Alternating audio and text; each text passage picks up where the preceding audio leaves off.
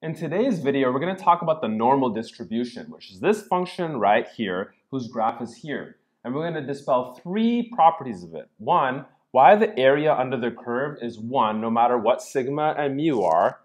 Two, why there's a maximum at mu. And three, why there are inflection points at mu minus sigma and mu plus sigma. So stay tuned to this video to find out these properties of the normal distribution. Hey, welcome to today's video. I'm Prof. Omar. This channel is dedicated to undergraduate theorems and problems for your journey through the undergraduate and to prepare you for the journey beyond. If this is your first time on the channel, definitely subscribe and click the bell for notifications on future videos. And if you're a subscriber already, thanks for coming back. So today we're going to look at this function here, which looks kind of wild.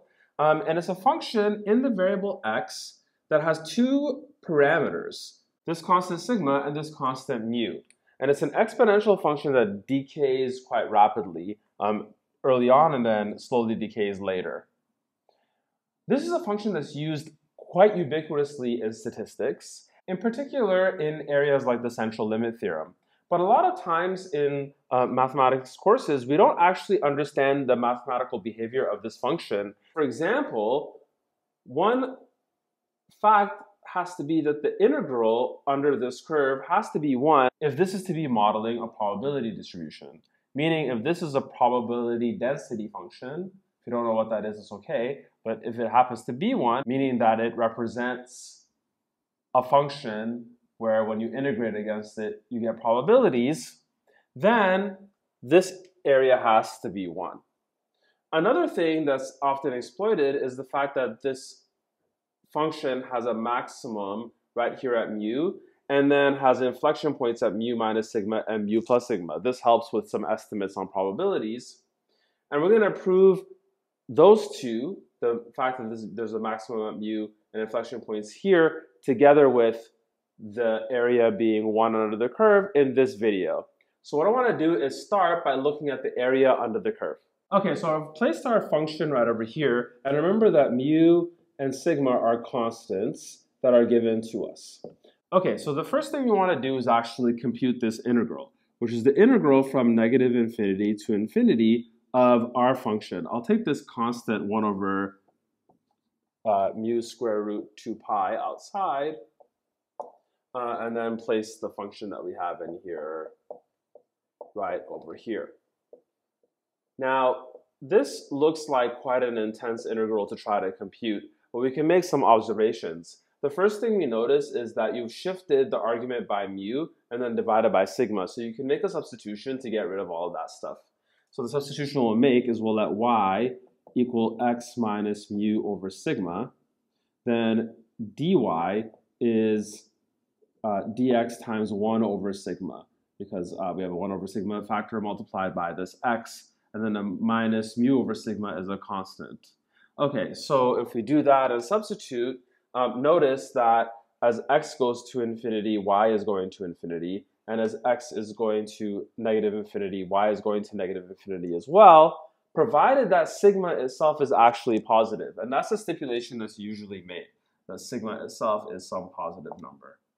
Okay, or it could be greater than or equal to 0, but we'll assume that it's greater than 0, because if it's greater than or equal to 0, then we won't have an actual curve.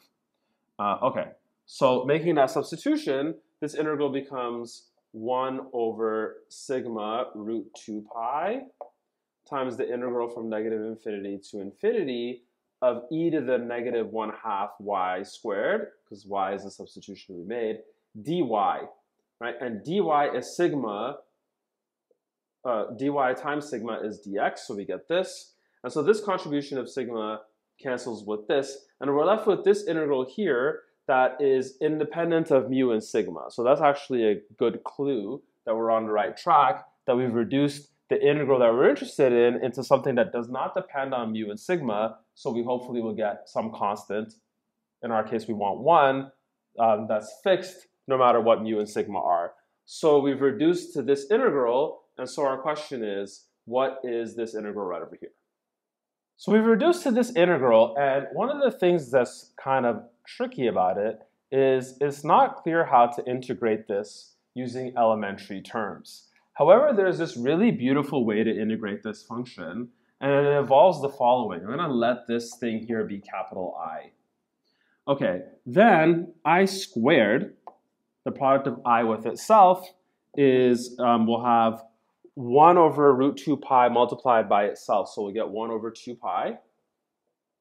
And then times 2 copies of this integral. So it's the integral negative infinity to infinity of e to the negative 1/2 y squared dy times the integral from negative infinity to infinity of e to the negative 1/2 x squared dx.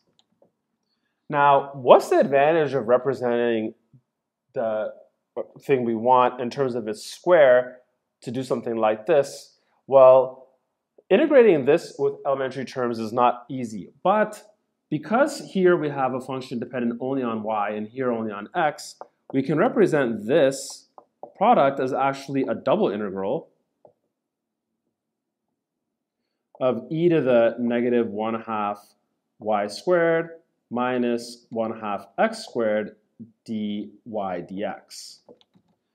Now, the reason for doing something like this, and we're going to see that's the motivation for doing this process, is if we factor out the negative half here, we get the quantity x squared plus y squared, which now, if we represent this in terms of polar coordinates, will actually be integratable. So in polar coordinates, we represent points in terms of the radius. We represent points in terms of their distance from the origin and the angle that they make with the x-axis. So the integral turns into an integral in terms of r and theta. And then y and x are themselves related to y and theta.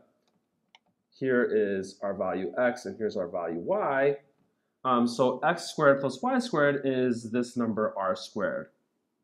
We're taking theta and r over all possible values to go over the entire two-dimensional plane. So r is going from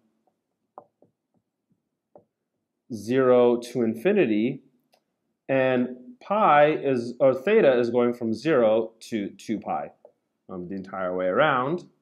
And then we have the quantity e to the negative 1/2 r squared. And the reason why this is going to be integratable now is because the area element is going to be r dr d theta. That's the transfer from rectangular coordinates to polar coordinates. And now this thing here we can actually integrate because we have this factor r here, which looks close to the derivative of the exponent that we're dealing with. Okay, so I'm going to clear all this interesting computation that we just did and write down that I squared is this integral that we want to compute here, and then actually figure out what that integral is. Okay, so by our transfer to polar coordinates, I squared is this integral right over here. And notice this thing here is independent of theta. So we can break this up into the product of two integrals as well. This is 1 over 2 pi times the integral from 0 to 2 pi of d theta times the integral from 0 to infinity of r times e to the negative 1/2 r squared dr. Okay, so here we actually have a way to integrate this piece right over here. Is the evaluation from 0 to infinity of whatever the integral of this is. And notice the derivative of the exponent is negative r. So we would get negative e to the negative 1/2 r squared as our actual antiderivative for this piece right over here, evaluating from 0 to infinity. Then we have 1 over 2 pi times this, and this is the constant 1, so the area is the length of this interval, or the integral is the length of this interval, which is 2 pi. Okay, here, when we plug in 0, we get 1, and we plug in infinity, this goes to negative infinity, so it goes to 0. So this quantity is 0 minus negative 1, which is 1. So we get 1 for this piece, 2 pi, 1 over 2 pi, which gives us that the square of this integral is 1, and hence the integral itself is 1. So this is really actually quite interesting that noticing multiplying this integral by itself gives us this e to the x squared plus y squared times the constant, allows us to shift to a different coordinate system that allows us to integrate readily. Okay, so great. So now we know that the normal distribution definitely does have an integral of 1 from in this entire range from -infinity to infinity, regardless of what mu and sigma are. Okay, so let's check the other thing, that mu is actually where our maximum is, and inflection points are at mu minus sigma and mu plus sigma. So maxima, minima, and inflection points are obtained by analyzing the derivative of a function. So we need to differentiate this thing right over here. Now, the actual constant outside of here is not going to make a difference. So what I'll do is I'll introduce a function, g of x, which is sigma root 2 pi times f of x, right? And so because g is a constant multiple times f, then wherever we have zeros of the derivative and zeros of the second derivative, and regions where this is positive and negative, the same thing will happen for f because this sigma is a positive constant. So we'll look at g instead because it's more manageable to deal with. All right, so the first thing you want to do is actually take the derivative of g. G is this function right over here.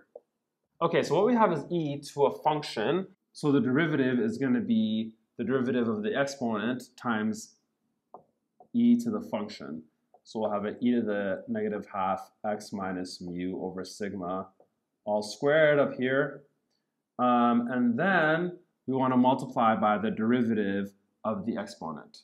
Okay, so the derivative of the exponent is bringing this down. We get negative x minus mu over sigma. And then we need to take a chain rule and take the derivative of this inside part, which is 1 over sigma. Okay, so the derivative is negative x minus mu all over sigma squared. And so if you want to set this to 0, I'll write this down over here, g prime of x equals 0. Well, this is never 0 because it's e to some power. And so if you want this to be 0, you have to have this part be 0. And that happens when this numerator is 0, and that happens when x is mu. So we have a critical point at mu, but we need to analyze what kind of critical point it actually is, whether or not it's a local minimum or a local maximum. In our perception, this thing is actually a local maximum, but let's actually figure that out by now taking a second derivative. Okay, so to take a second derivative, we need to use the product rule. So we'll have the derivative of this quantity, which is, because this is a linear thing in x, we'll just get the coefficient beside x, which is negative 1 over sigma squared. So we'll have that times the exponential,